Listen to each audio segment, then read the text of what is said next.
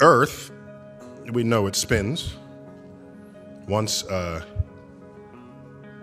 day. Yes, thank you. So you spin, you know, when you spin pizza dough, it kind of flattens out. Yeah.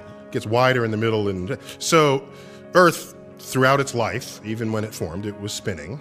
And it got a little wider at the equator than it does at the poles. So it's not actually a sphere.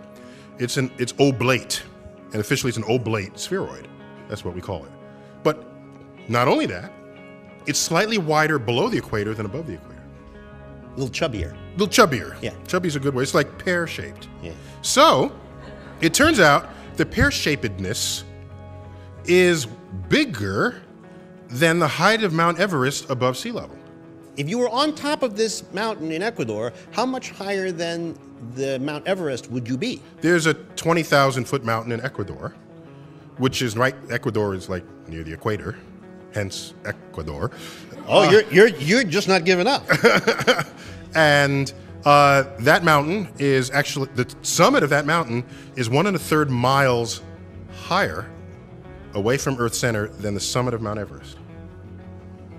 Okay, question number But 2. wait, you gotta know, let me just so you understand. We've been fed this misrepresentation of our own planet on the belief that, in fact, we have real surface features, but cosmically speaking, we're practically a perfect sphere.